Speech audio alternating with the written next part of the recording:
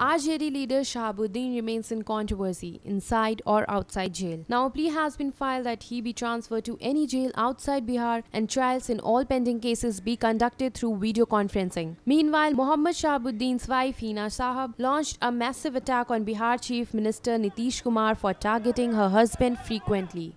Shahabuddin's bail was cancelled by the Apex Court last week, setting aside the Patna High Court order granting him bail in a murder case, saying the discretion to release must be applied in a judicious manner and not as a matter of course. Petitioner is an eyewitness to the murder of his third son, who has also got killed by respondent number 3 Shahabuddin, as he was an eyewitness to the murder of his two brothers. The trial in the murder of third son is still pending, the plea said. Shahabuddin has been booked in at least 75 cases, out of which in 10 cases he has been convicted, and in at least 45 cases he is facing trial.